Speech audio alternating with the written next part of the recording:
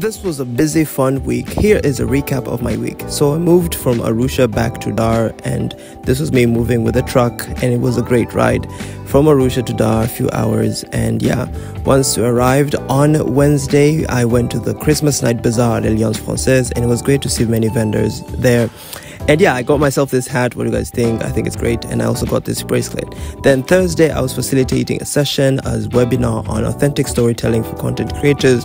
And thank you to everybody who joined. Then after that, I went to watch Beyonce for her film Renaissance, and it was a good film. Beyonce has a really great team, and she is a legend.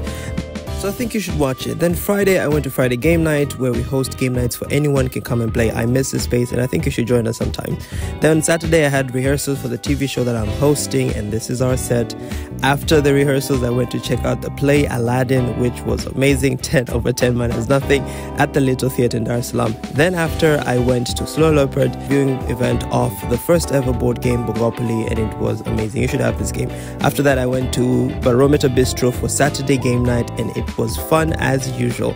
After game night, I went to Swahili Jazz night at Crafty D's, where some of my friends were performing, and people can sing and people have talents. So if you like outdoor stuff and experiences, you should check out my page Willie Experience. Bye guys, thank you.